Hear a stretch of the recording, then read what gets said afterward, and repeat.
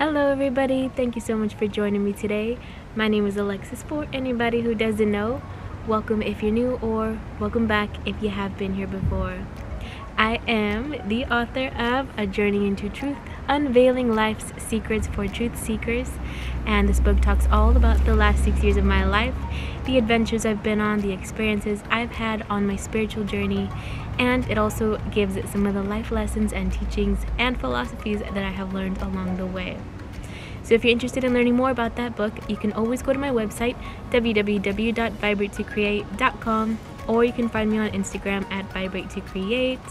Here on Vibrate to Create, I talk about all things spiritual and metaphysical. I also talk about my own personal life experiences, the awarenesses I've come to because of those experiences, and I also make reaction videos to things like spiritual teachers, spiritual teachings, inspirational, motivational, sometimes funny videos, and I also make entrepreneurial videos letting you guys know how to self-publish your own books. If you're interested in that kind of content, you can click the subscribe button and hit the notification bell to be notified of when I post new videos so you never miss a video. Today on Vibrate to Create, you are watching part 8 of this series titled A Journey into Becoming an Author. And in this series, you're going to get to see me becoming an author. You're also going to get to see the emotions I was experiencing, the roadblocks I came across, the exciting moments that I had all along my journey of self-publishing A Journey into Truth. So in today's video, you're gonna get to see me after an improv class. And the reason I took this class was because I really wanted to have more practice being up on stage in case it was ever needed when my book comes out, or if I do interviews, anything like that. So I really wanted to practice doing this. So you're gonna get to see me after my improv class, just what I was experiencing, what happened during the class. And then after that, you're also gonna get to see me formatting, or talking about formatting the book, and also about things I was experiencing, what else I learned along my journey. So today's a pretty cool video. I hope you guys enjoyed today's video, and I will see you after the video.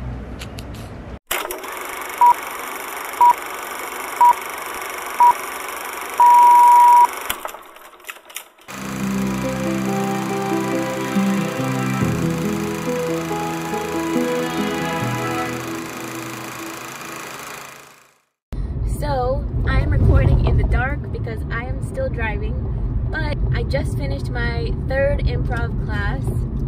It was intense, to say the least. So in this one, we were focused mostly on emotion and being able to put that into your scenes. We had a guest speaker. I think his name was like Dan Jeblons or something, and he's an actor. It was really cool to see this actor there because he was like really funny. He was an older guy. It was really fun to see the teachers up there doing the improv together. It was really cool to watch. We usually begin the class with doing warm-up exercises, and for this one we started off with zip zap zop, where you basically, everybody stands in a full circle together, like around each other, and then one person will start off with zip and they'll point at somebody, and that person will have to say zap, and then they'll have to point at someone else and say zop, and then it just keeps going around the whole circle. So we always basically start with that. And then at the end of the class, we had this moment where we were basically building our confidence up on the stage, and it was the first time I think that we've actually gone up on our own by ourselves. And we had to go up there and say, "Hi, my name is," say your name, and then you say, "Prepare to be amazed," and then you do something dumb like some kind of dance, or you just do something that's pretty irrelevant or just funny. And for me, I went up there and I was nervous, but I was also kind of more okay with it than I thought I would be. I went up there and I said, "Hello everybody, my name is Alexis, prepare to be amazed." And I sat for a second and I went, and that was it. But it was so much fun. Ooh, the other cool exercise that we did was he had a list of different emotions. And two people would go up as partners to the front on the stage, and the people in the audience would give out some kind of location. Once the people up on the stage had the location, one of the people was going to get the emotion whispered into their ear. One of the people got enthusiastic, and it was whispered to him in the ear. So the audience didn't know what the emotion was, and the partner didn't know what the emotion was. And these people, they got the location of a thermometer factory. And so the one guy who had the emotion of enthusiasm, he was sitting there like moving all of the thermometers, and he was so excited about moving the thermometers, and it was really cute. It was really funny to watch. And then at the end, everybody had to say what the emotion was that that person had gotten, and everybody could guess, because basically we were seeing him use his emotions, use his body language. And for mine, I wasn't the one that got the emotion, but my partner was, and he got the emotion of confused, and we both got the location of a construction site. And I could not stop laughing, because my first impulse was to pretend like I was using a jackhammer, and the moment that I did that, I basically like shot myself in the foot and had to keep the jackhammer the whole time, and it felt so awkward to have it with me. I was like so I couldn't keep a straight face because I was sitting there with the jackhammer.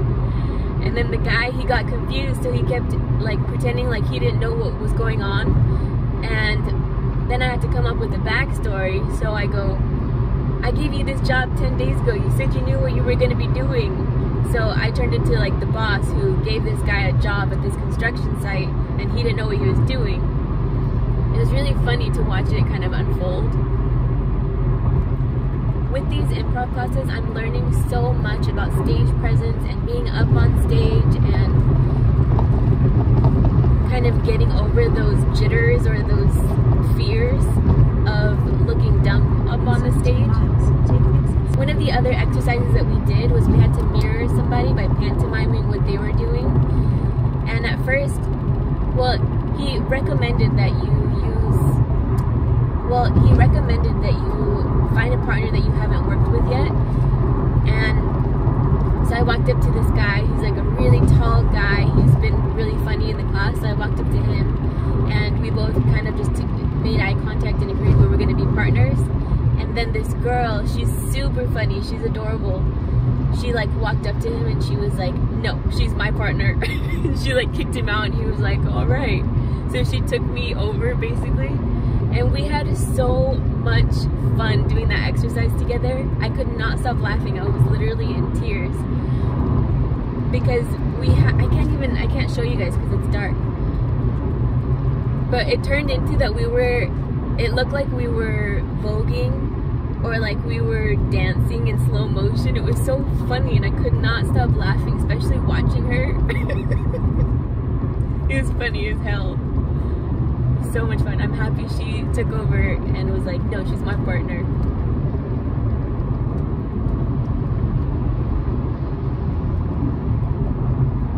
That was a really fun class to be a part of. I'm so happy I decided to do an improv class, and I'm serious, you guys. I would definitely recommend trying it out. I don't know if every improv group is the same or has the same energy. I'm sure they don't, or have the same exercises.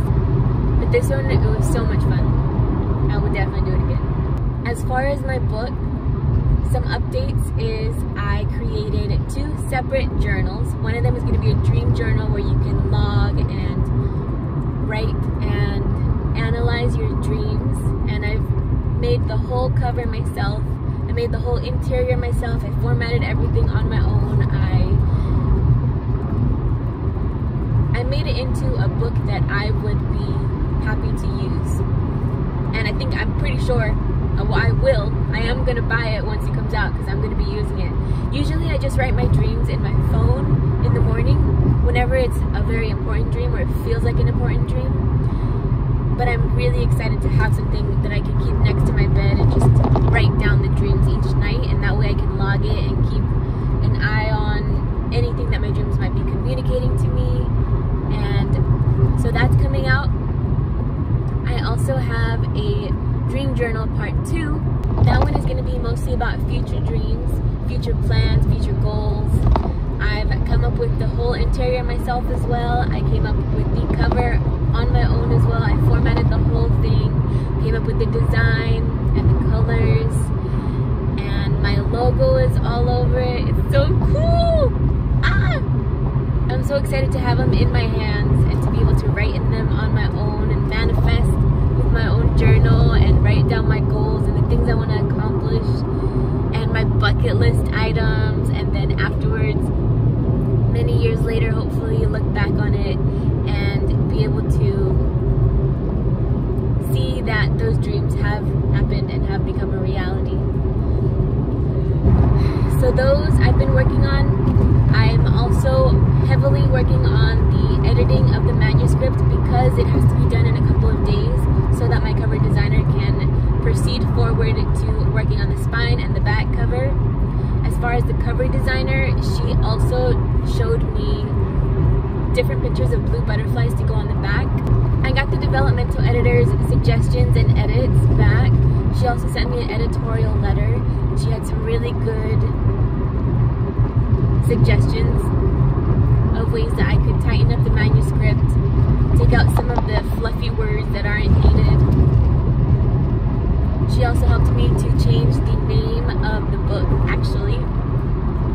She suggested that I don't use the word truth in the title 3 times.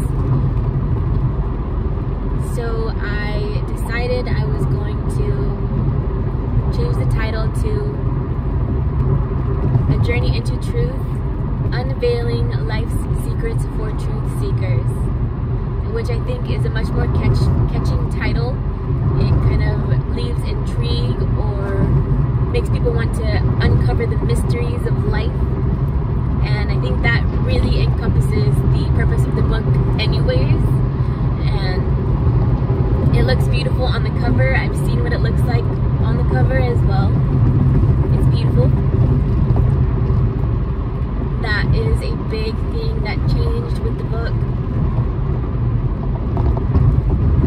I also decided, hopefully, this will work out, hopefully. I'm working on learning about formatting the interior of my book so that I don't have to pay for an extra fee so that I can have somebody else format it. So I've started learning about formatting books. Also, what goes in the front matter and the back matter, the blank pages that should go in there, the title page, the copyright page, the author's biography, acknowledgements, quote page, all kinds of stuff that I'm really learning about that should be in a book. Also have to learn about the margins. I have to learn about the gutter, the extra space that has to go on the inside so that the spine can be there, how to get the separate numbers on different pages, how to change the size of the book to be the right size, and then also deciding on which font I'm going to want to use. I decided, I think I'm going to be using my logo, but I'm going to be changing the transparency of it in Photoshop so that it's like a much more opaque kind of butterfly on the page. Other than that, I've been working on the documentary, this thing that you guys are watching right now.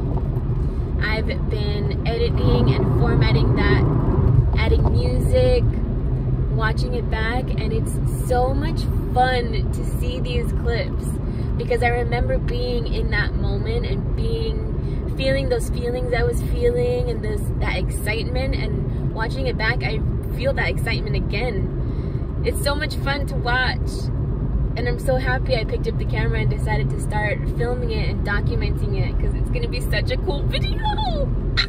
In 2 miles.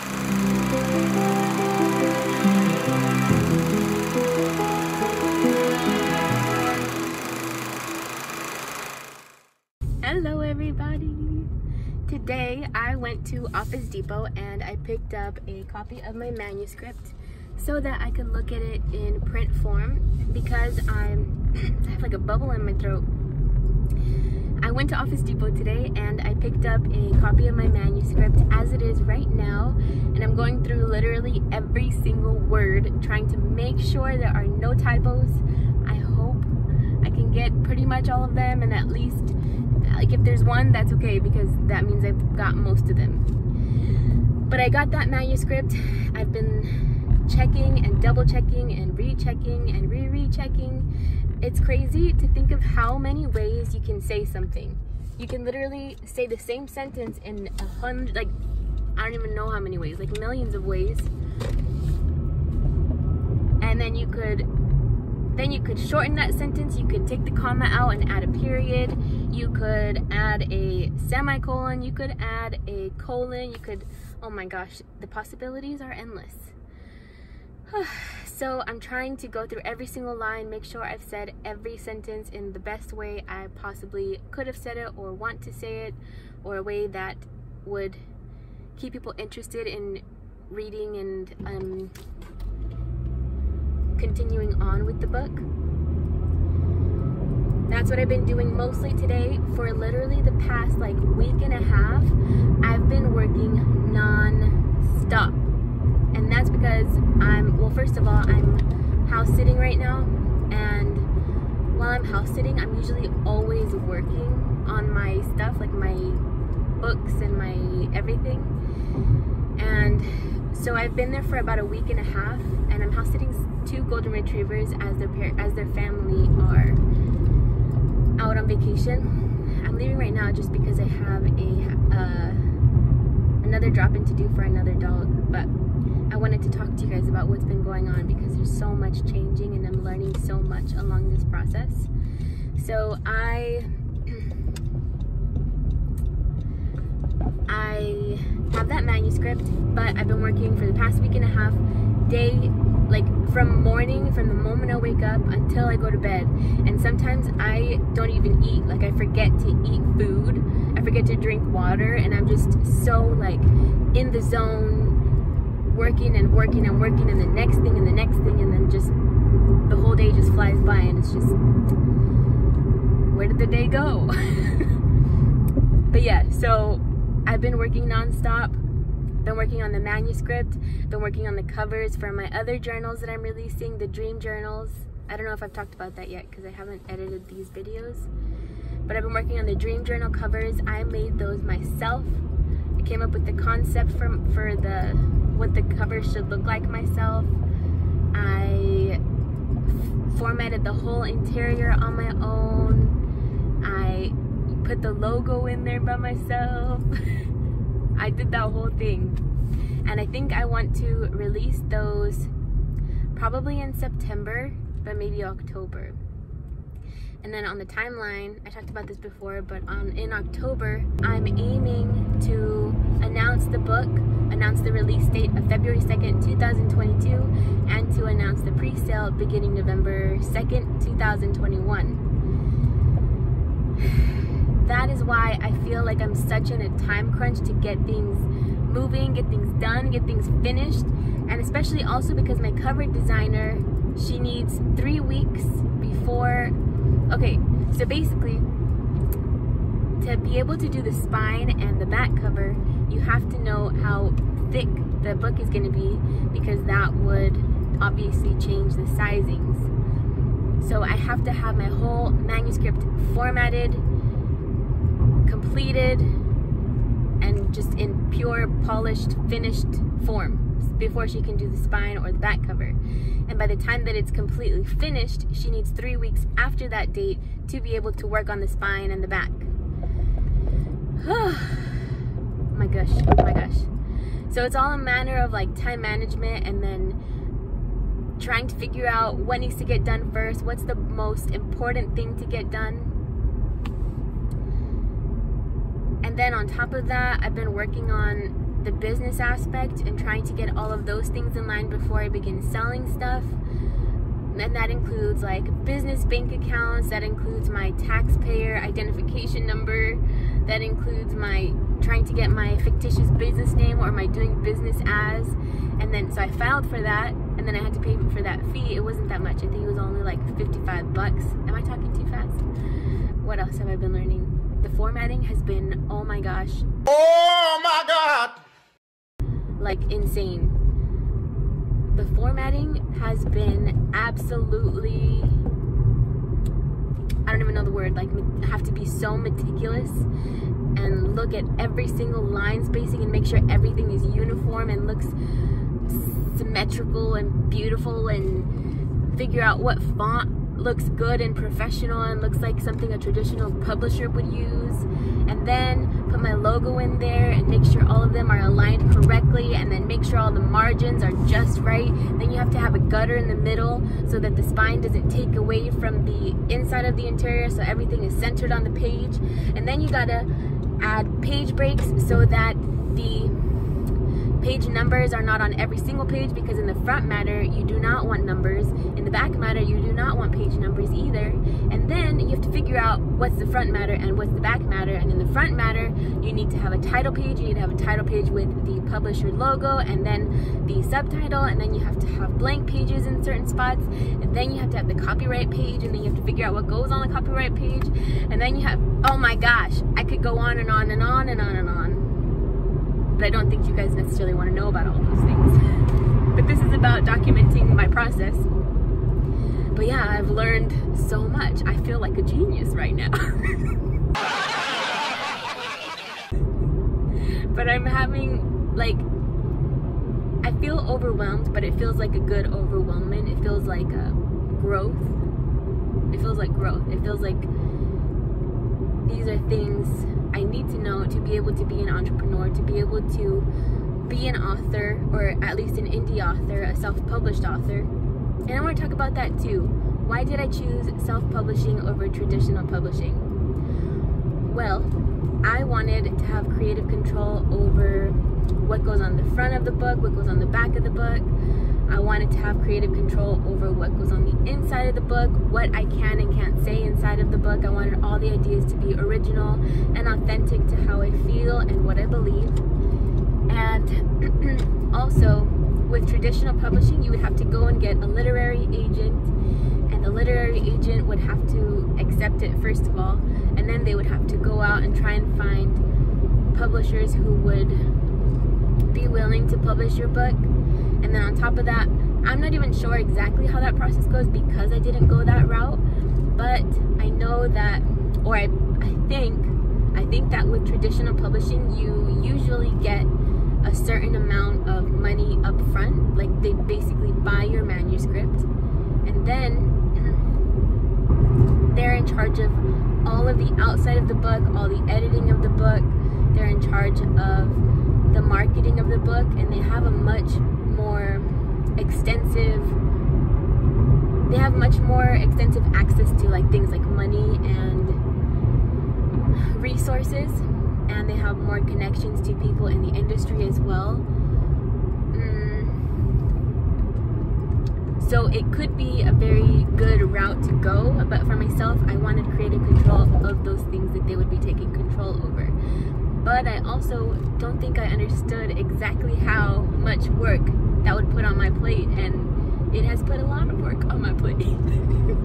And I gave myself a deadline of announcing in October, and I mean, it's just, I'm hoping I can get it to till that date.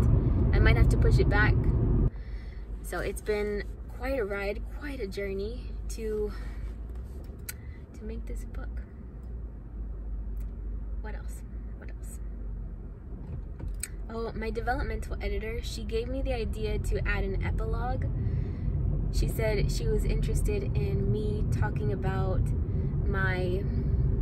how it feels to have written the book, what I plan on for the next stage of my life, basically like an ending to the book. And I was like, oh, that's a really good idea. So I started the epilogue today, and that has been very cool to uncover as well. Oh, there's pretty sunflowers over here. And I've been working on that epilogue. I'm gonna go keep looking at the manuscript, keep just trugging along, try and get this completed as soon as possible. Oh, that's another thing I've been having to learn. Publishing. there are so many ways that you can self-publish, like so many platforms that you could publish, and I've decided that I want to put it on Amazon KDP first. And in order to do this, I have to have my own ISBN, so I cannot use the free ISBN that comes with the Amazon or Ingram Spark platforms. If I were to use those free ones, that would mean that I could not publish that same book at the other place because it already has its own ISBN. Unless, I think, maybe if it was in a different edition or if it was updated, then I could publish it to a different place. It's confusing. So I have to get my own ISBN, and I found out that an ISBN for one of them costs like $125, but if you buy a package of 10 of them, then it costs like $250 or something like that. So it's a much better deal if you get it in bulk. And you need one for every single edition of your book. So if you have an ebook, you need an ISBN for that one. If you have an audiobook, have to have an ISBN for that one. Paperback, hardcover, all of them have to have their own ISBNs. So I think I'm gonna buy that soon. And yeah, so I chose Amazon KDP and Ingram Spark to upload. The reason I didn't only go with Amazon KDP is because they don't do paperback pre-sale, and that was something I really wanted to do for my marketing strategy, I guess you could call it that. And they also offer hardcover.